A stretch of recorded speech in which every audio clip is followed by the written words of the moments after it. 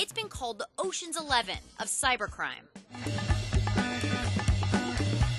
Hackers in Russia, China, all over Europe, coming together to hack 100 banks in 30 countries.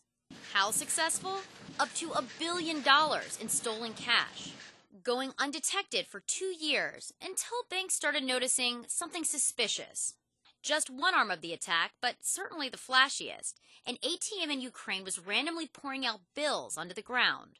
The hackers were able to take control of the bank-operated machines remotely and make it rain cash with the help of an accomplice. We refer to them as money mules, and we saw instances where the criminal didn't even touch the ATM machine. They just walked up to it, the money came out, and they walked away. An ATM hack itself isn't unheard of. Hacking legend Barnaby Jack demoed the hack years ago for MIT.